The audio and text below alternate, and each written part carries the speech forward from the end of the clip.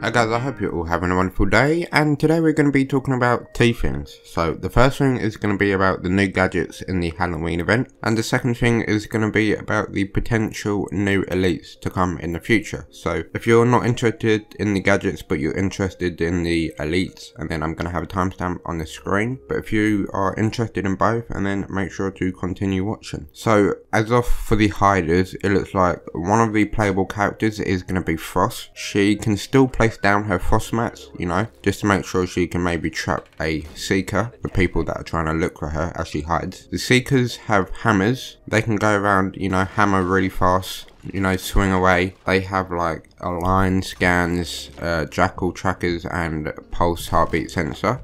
We only have gameplay of the line scan though, but we have gameplay of the hammer swinging really fast. And as of for the hiders, so back to Frost, she can not only place down frost mats, but she has a ability that pretty much makes her like a 5-speed. She's invisible, not just to cameras, she's like actually invisible to like in-game invisible. And then she has a she's 5-speed while invisible. So if you're cool, and then you can activate this, you know, quickly run away, be invisible, try and hide again.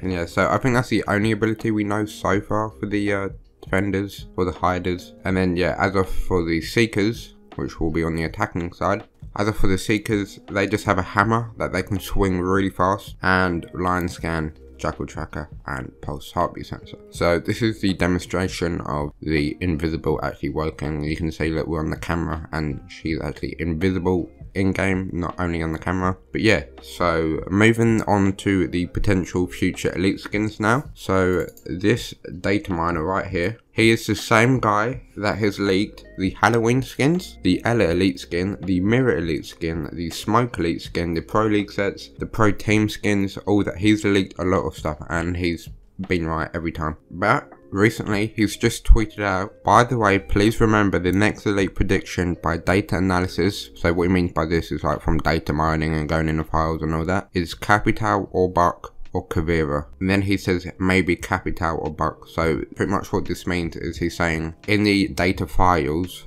the actual files that have been found are the Capitao elite, Buck elite, and the Caveira elite. But by the sounds of it, he's saying that the ones that are most likely to come first is either Capitao or Buck. So, and we have, I don't know if he's saying this from the files he's looked at or from the previous elites, because from all the previous elites, I think we have like 6 defenders in a row. I'm not sure, but it's been insane. Like we have Ella, that we had Mirror, we had Smoke. I'm not sure who was before that, but we've had a lot of defenders in a row. So the next elites that are probably going to come out is either going to be Capitao or Buck by the sounds of it. So if you're interested in Capitao or Buck, or if you main him, and then that's good news for you.